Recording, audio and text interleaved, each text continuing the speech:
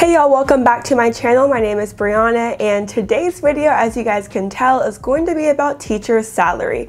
So on a recent video, I got a comment asking how much do teachers make, are there benefits, and just what goes into teacher pay. Now, it's no secret that teachers are not paid enough money.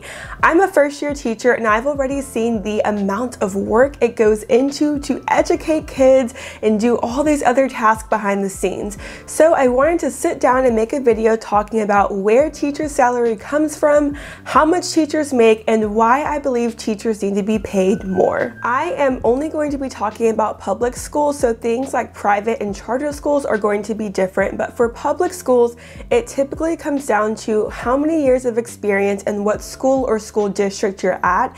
It also can vary based on your degree level, so whether you have a bachelor's, a master's, or a doctorate degree.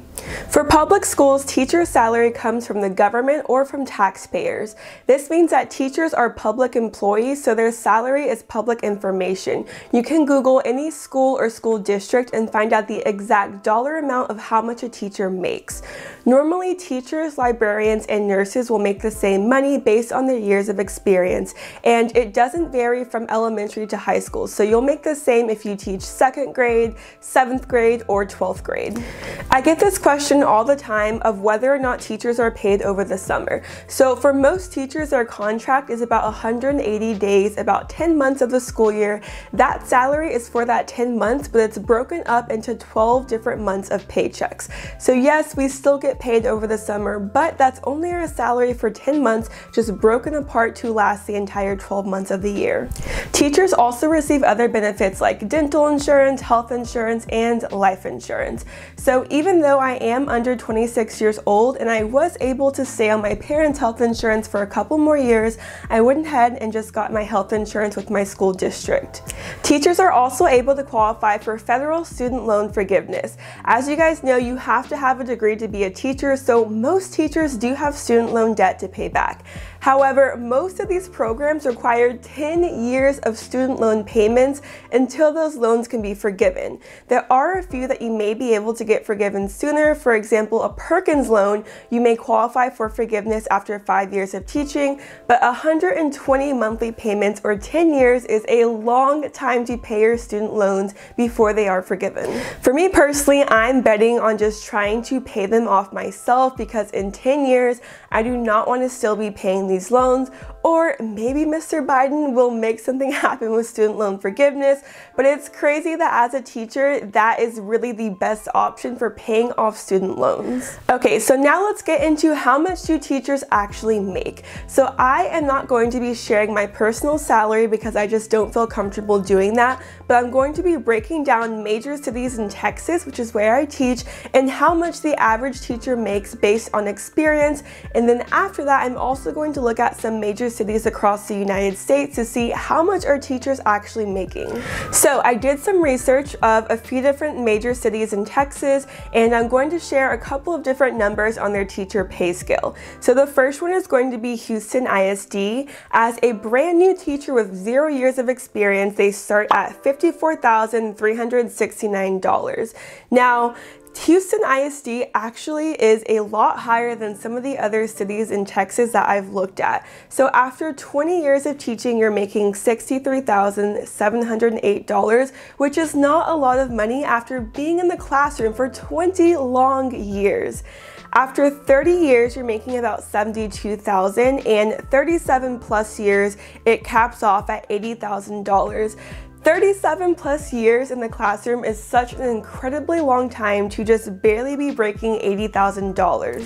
So for Dallas ISD, a brand new teacher starts off at $56,500. After 10 years, you're at about $63,000. Now, Dallas ISD is a bit different than the other districts in Texas I've seen. They have what they call a Teacher Excellence Initiative, which allows you to basically make more money depending on where you fall at in this scale. So they have progressing, proficient, exemplary, and master, and I'll insert a photo of what their chart looks like. But as a regular teacher working about 187 days a year, you can potentially make up to $100,000 if you're categorized as a master. but I didn't really dig much into what that entails, how long it takes to get there, but there is the opportunity to make up to that dollar amount. In Austin ISD, which I believe is one of the most expensive places in Texas to live, the housing is just ridiculous there and the market is insane. So a brand new teacher makes $51,000. After 30 plus years of teaching, you're only making a little bit over $63,000. Guys, that is so sad. Imagine you have a master's degree, you probably have more student loan debt than your salary after 30,000 years. So that is for Austin, Texas, the capital of Texas. And I'm gonna look at two more places. So Amarillo, if you've never heard of it, is in the upper north panhandle, pretty close to Oklahoma, kind of more of a middle of nowhere rural type of place. So Amarillo ISD starts you at $50,258. After 35 plus years, you're making a little bit over $69,000. So for Amarillo on their website, they do have a different scale for bachelor's degree versus master's. So get this, guys. If you have a bachelor's, you start off at $50,258. If you have a master's degree, you start off at $50,658. Only a $400 difference for an extra degree. That is just crazy. And for a master's degree after 35 years, you're only making $69,829. So that's for Amarillo. And the last place in Texas is Laredo ISD, which is way down south, close to the Texas-Mexico border. So for Laredo, a brand new teacher starts off at $50,950. After 35 years, you're making a little bit over $74,000. So as you guys can see, the starting pay, I would argue, is pretty decent, but after 15, 20, 30 years, teachers are barely making over $60,000, $70,000, which is crazy. I'm in my first year and I am so stressed and cannot imagine teaching for 30 plus years and only making that much money. So I do want to mention a really cool tool from the Texas Tribune. I'll link it down below, but they have a tool where you can type in any school district and see the average teacher pay, as well as a bunch of other info about the school. You can see their state accountability ranking, demographics about students, about teachers, and so I'll leave that down below. If you're in Texas and you're curious, you can search up any school and see how much teachers are making. So stepping outside of Texas, I want to share a couple of other cities around America and how much teachers are making. So the first one is New York City, and keep in mind the cost of living varies so much from Texas to New York to California. So keep in mind the cost of living as I'm going through and saying these different teachers' salaries. So for New York City on their website, they said a brand new teacher with a bachelor's degree starts off at about $57,845. That is very similar to Dallas ISD, where the cost of living in Dallas is significantly lower than New York City, New York. And so for a master's degree, you can start off at around $65,026. For a master's degree in New York City, the cost of living compared to that salary is just ridiculous. Next is going to be Oklahoma City. So Oklahoma City was shocking at how low they pay their teachers. A brand new bachelor degree teacher is starting off at a whopping $34,000. That is very disheartening. After 22 plus years, you're at $50,000. So in Oklahoma City, it takes you 22 years to barely be making what teachers here in Texas on average are starting at. For a doctorate degree, so not a bachelor's, not a master's, a whole doctorate PhD degree in Oklahoma City, you will start off at $36,550. And after 22 years of teaching with that doctorate degree, you're making $53,925. For Miami on their website, I actually saw something I haven't seen, which is they actually have a cap. So most of these different school districts I've seen will kind of just say like a number plus, implying you will make at least that much money, but potentially more. On Miami-Dade's website, they had a minimum of a bachelor's degree, $47,500, and a maximum of $74,182. So they actually specified a maximum cap, and so after 18 years of teaching, on their scale it says 73,000 plus, but the plus only will go up to 74,000. So between 18 years, 28, 38, your maximum is going to be 74,182. So the last one that I'm going to talk about, which is also very ridiculous, is Los Angeles, California. According to a CNBC article from a couple of years ago, the average teacher was making between $44,000 and $86,000. That is a huge gap, but the lower end of $44,000 as a starting pay in Los Angeles is very, very low because, as you guys are probably aware, that city is very expensive to live in. So I do want to quickly just list off a couple of ways that teachers are able to get stipends or bonuses added on to their salary.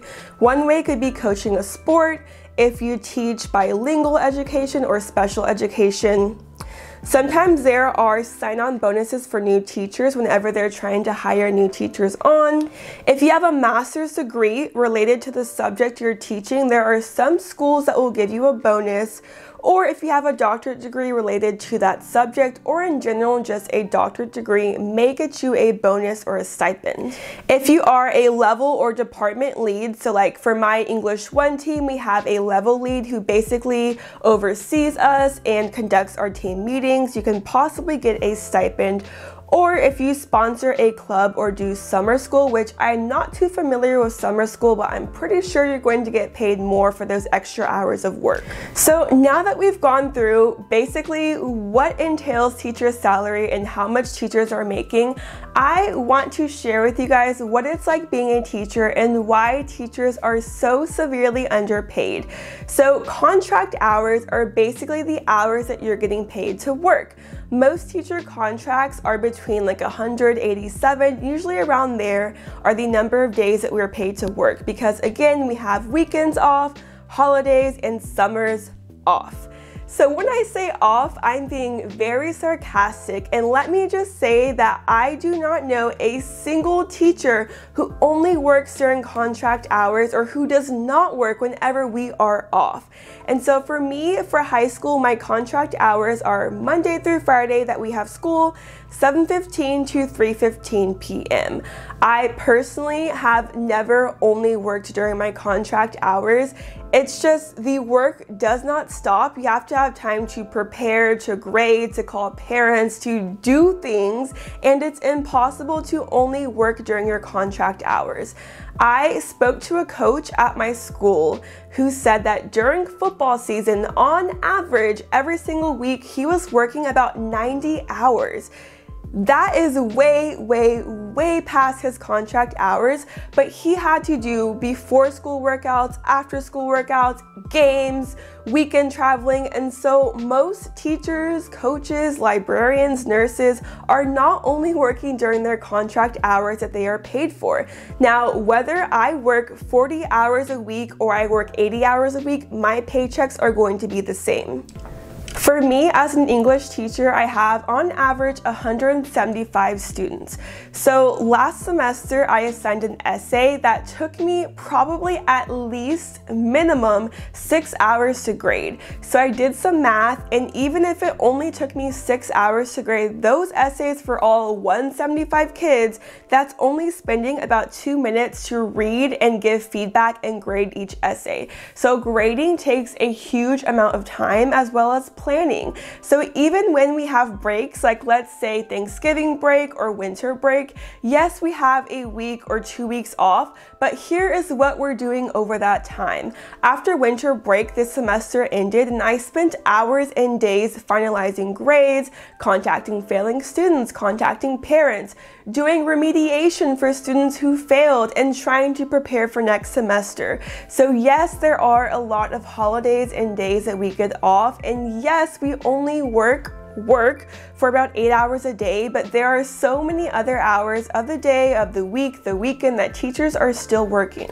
One more thing is with virtual learning. So I have students who are in person and at home, but with virtual learning, it is non-stop. I will have parents and students emailing me at 11 p.m.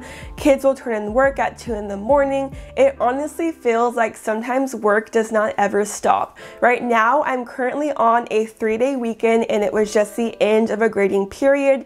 Yesterday, I had so many students emailing me and messaging me about grades that it was so overwhelming that I had to send out a mass announcement and say, hey guys, this is my weekend. I'm not going to respond until Tuesday when we get back from school. If you have questions, please read information on my Canvas page. So honestly, the amount of work and stress is just never ending. So I do want to add in that over the years, there have been a couple of teacher strikes. So in 2019, the Chicago teachers went on strike for 11 days. And over the last couple of years, the last several years, since 1969, Chicago teachers have gone on strike 11 times. Thousands of striking Chicago teachers converged on City Hall today. As new Mayor Lori Lightfoot delivered her first budget, the teachers had their own spending priorities. The people of the city of Chicago demand funding and resources to go to the services of the city. For the 5th day, the strike canceled classes for more than 360,000 students in the country's 3rd largest school district. The city and the Chicago Teachers Union are at odds over several issues, including higher salaries, smaller class sizes, and the union's demand for additional support staff. That same year in 2019, teachers in Los Angeles also went on strike for 6 days.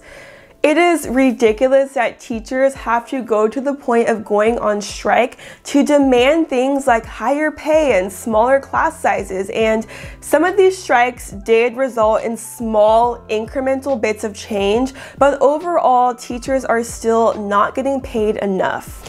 So after all of that, and I do want to end on a positive note, why should you become a teacher? So you know that teacher salary is incredibly low. You know that teaching is difficult, it's hard, it's stressful. Why become a teacher? Well, obviously we don't become teachers for money. If I wanted to make 6 figures, I promise you I would not have gone into teaching. The reason we teach is for the kids. The job sucks. Like, just being straight up, the job is very difficult and very stressful, but the students or the kids are what make every day worthwhile. It's what brings us into teaching is the students. And so teaching is very difficult and the pay is kind of subpar, but there are so many great benefits to teaching, and it's so important for these kids to have great role models, especially if you are a person of color. These students do not have enough Black teachers, enough Hispanic teachers, enough Asian teachers. When I was growing up, I do not recall in public school, so from K through 12, ever having a Black male teacher who was not a coach. Sit down and think about this for a second. How many Black male teachers in K through 12 did you have? I did not have my first Black male teacher until college, and it was for a Black history course. So if you are a person of color, a Black man, a Black woman, a Latina, Latino, it's so important to have more of us in the classroom to be there for these students who really need help and support.